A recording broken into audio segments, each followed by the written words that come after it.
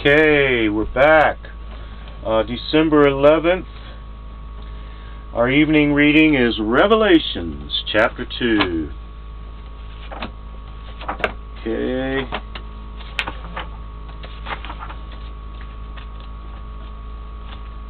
Let's go ahead and proceed. Revelations chapter 2. Unto the angel in the church of Ephesus write, These things saith he that holdeth the 7 stars in his right hand, who walketh in the midst of the 7 golden candlesticks.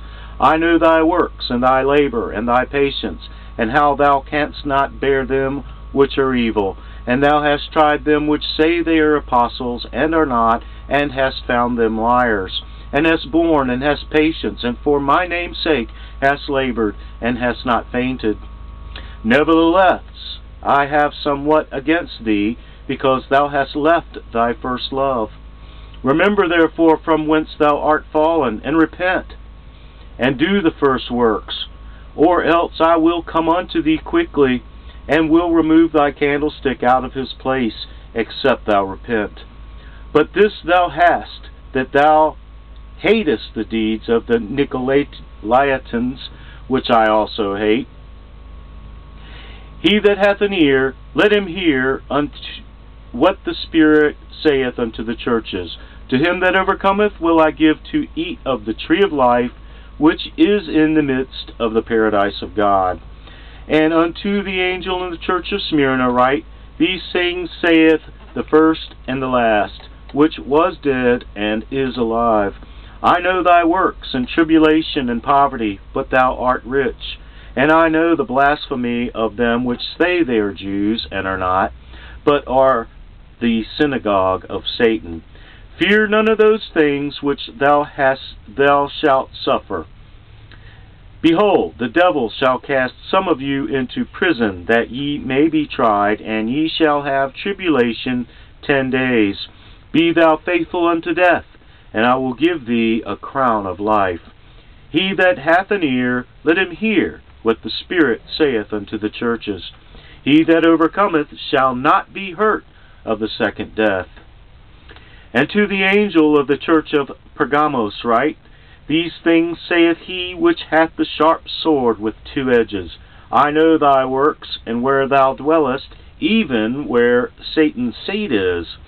And thou holdest fast my name, and hast not denied my faith, even in those days wherein Antipas was my faithful martyr, who was slain among you where Satan dwelleth.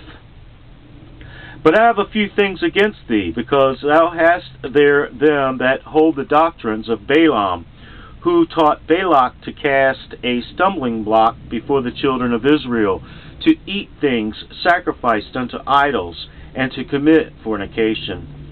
So hast thou also them that hold the doctrine of the Nicolaitans, which thing I hate. Repent, or else I will come unto thee quickly, and I will fight against them with the sword of my mouth. He that hath an ear, let him hear what the Spirit saith unto the churches. To him that overcometh will I give to eat of the hidden manna, and will give him a white stone, and in the stone a new name written, which no man knoweth, saving he that receiveth it. And unto the angel in the church of Thyatira write, These things saith the Son of God, who hath his eyes like unto a flame of fire, and his feet are like fine brass. I know thy works, and charity, and service, and faith, and thy patience, and thy works, and the last to be more than the first. Notwithstanding, I have a few things against thee, because thou hast suffered that woman Jezebel, which calleth herself a prophetess, to teach and to seduce my servants, to commit fornication, and to eat things sacrificed unto idols.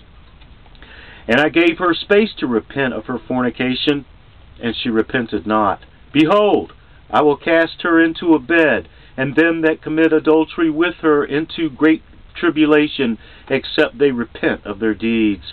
And I will kill her children with death, and all the churches shall know that I am he which searcheth the reins and hearts, and I will give unto every one of you according to your works.